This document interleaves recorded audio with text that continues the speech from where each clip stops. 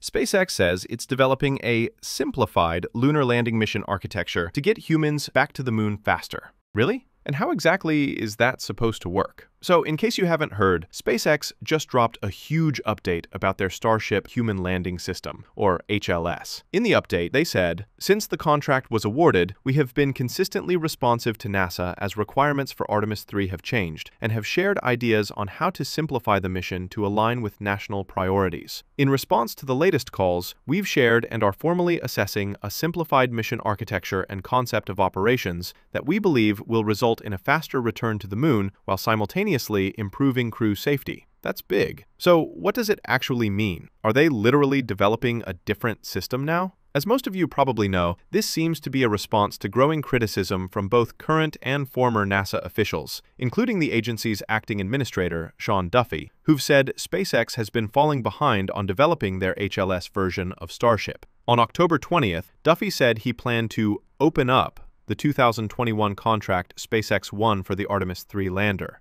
NASA later confirmed it had asked both SpaceX and Blue Origin, which has its own HLS for Artemis V, to submit proposals by October 29th, outlining ways to speed up their lunar lander development. Then, at an October 29th conference, former NASA administrators Charlie Bolden and Jim Bridenstine expressed skepticism that the current Starship-based design could get astronauts on the moon before China's first planned crewed mission, currently projected for 2030. Bridenstine, who now works as a lobbyist for several space companies, even suggested the government consider a crash program to develop a new lander, possibly using the Defense Production Act. In response, SpaceX posted a detailed thread on X, pushing back and pointing out that Bridenstine's comments should be taken with a grain of salt, since he's a paid lobbyist for companies that directly compete for NASA contracts.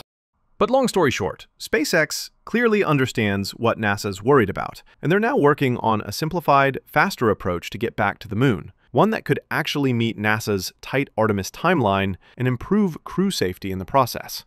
What simplified likely means in practice? SpaceX hasn't published detailed schematics, but a pragmatic approach to simplification probably means reducing the number of moving parts. That could look like fewer tanker flights by trimming cargo mass, shorter lunar surface stays with a 2-astronaut crew, and streamlined rendezvous operations in a stable lunar orbit. Each of these steps reduces potential failure points, while keeping the mission's core goal intact, safely transporting astronauts from lunar orbit to the surface and back to Orion. This approach also aligns neatly with NASA's near-term priorities: robust abort options, straightforward docking, and proven life support systems before attempting longer stays or heavier payloads. In other words, prove the latter works before loading it with more weight. How simplified SpaceX's new Starship plan turns out to be really depends on how aggressive they want to get. Elon Musk has already hinted on X that Starship will end up doing the whole mission, which could mean SpaceX is considering taking on the entire lunar landing process with Starship alone, no Orion or SLS in the loop. To be fair, they've already checked off most of the milestones needed to even think about that. Starship has reached orbital velocity, performed successful in-space engine relights, and even survived re-entry. The two big items still on the list are in-space refueling and the actual lunar landing. Of those, refueling might sound intimidating, but compared to everything else SpaceX has accomplished, it's probably the easier of the two. Lunar landing, on the other hand, is the real challenge. That said, some of the other steps often mentioned, like crewed Earth landing and upper stage reuse, aren't strictly necessary for a moon mission. SpaceX could easily keep Dragon in the mix for that. In that scenario, Dragon would handle astronaut transport to and from low Earth orbit, while Starship takes care of everything beyond that. Starship would only need to aerobrake back into LEO, where the crew could transfer to Dragon for the trip home if a direct Earth landing in Starship still feels too risky. By the time Starship actually lands humans on the moon, we'll probably be a lot more comfortable with the idea of crewed Starship launches and landings anyway. When that happens, the mission architecture becomes elegantly simple. A single Starship handles liftoff from Earth, refueling in LEO, translunar injection,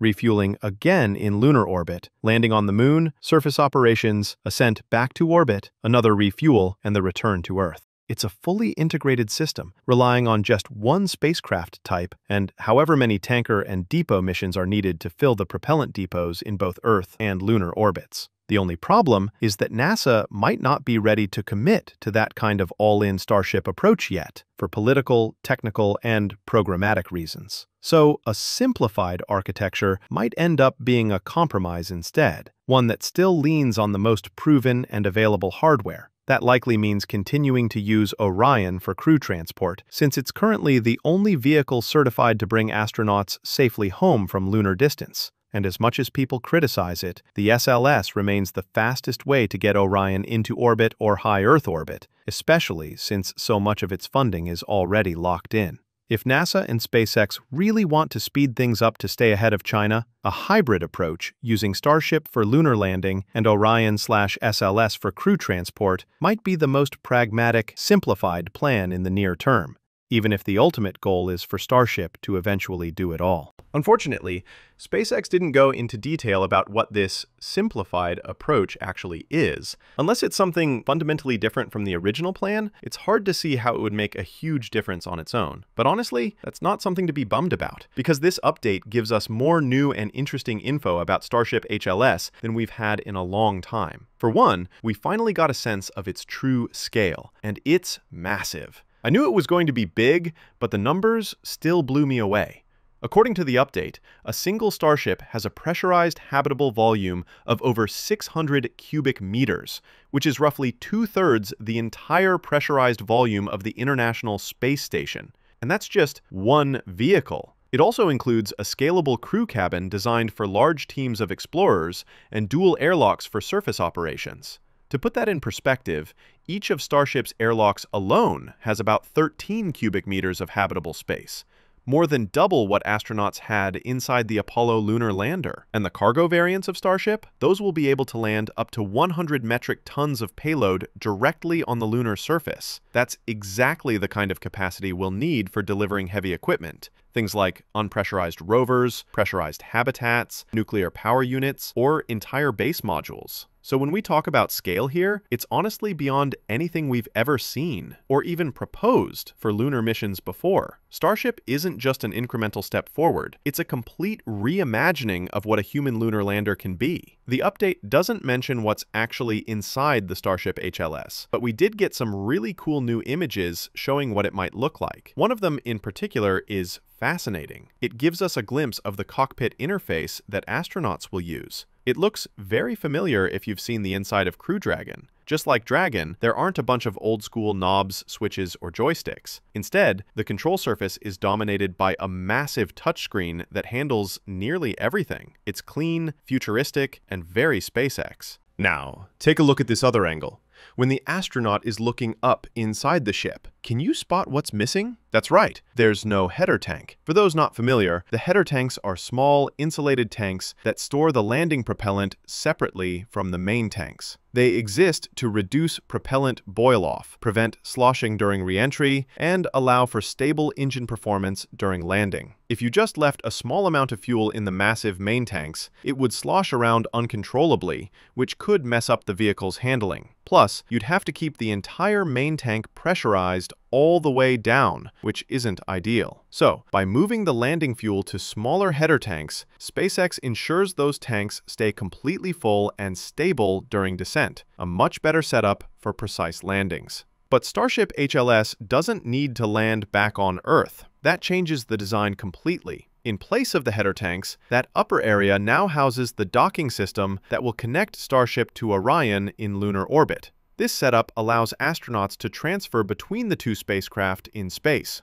SpaceX wrote in the update that its HLS team has completed 49 milestones tied to the development of all the subsystems, infrastructure, and operations needed to land astronauts on the moon. They also emphasized that they've only received payment for milestones that have actually been completed, and the vast majority of those have been finished on time or even ahead of schedule. Some of the highlights are really worth talking about. One of the big ones is the Lunar Environmental Control, Life Support, and Thermal Control System demonstrations. SpaceX built a full-scale cabin module, large enough for multiple people, to test how well the system can inject oxygen and nitrogen into the cabin atmosphere control humidity and temperature, manage air circulation and sanitation, and even monitor the acoustic environment. Another key milestone is the qualification of the docking adapter, the system that will connect Starship and Orion in lunar orbit. It's an androgynous docking system, meaning it can function as either the active or passive side, depending on which vehicle it's connecting to. The design itself is based on the flight-proven Dragon 2 docking system, which already has a solid track record. They also completed a landing leg drop test, using a full-scale article at realistic landing energies onto simulated lunar regolith. That's a big deal. What's cool is that they're not testing tiny models. These are full-scale landing legs, dropped at lunar gravity equivalents to study how they interact with regolith and absorb impact forces. Even though the moon's gravity is only 1/6 of Earth's, Starship's mass still means those legs have to be much stronger than Falcon 9's. There's also talk that they could be self-leveling, which would be a huge advantage for landing on uneven terrain. Next up is the Raptor lunar landing throttle test, which demonstrated how the engines can smoothly throttle through a representative lunar descent profile, a crucial capability for a vehicle this large trying to land gently in low gravity. Then there's micrometeoroid and orbital debris testing, where they analyzed different combinations of shielding, insulation, and window materials to protect Starship from impact hazards and extreme thermal conditions in space. The landing software, sensor, and radar demonstrations were also important. These tests helped validate the hardware and software that will guide Starship during descent